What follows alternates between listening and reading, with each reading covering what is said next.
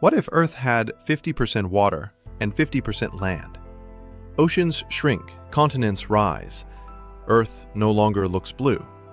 With less ocean to cool the planet, temperatures climb. Deserts spread, rainfall drops, and storms near coasts turn extreme. Marine life collapses as coral reefs die, while land expands with forests, plains, and dry wastelands. Humans get more space to live, but far less water to survive. Fresh water becomes scarce, and food chains break down.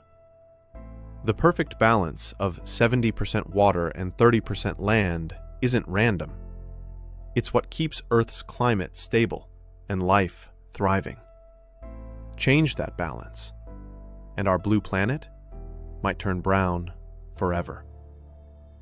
SpaceTalks999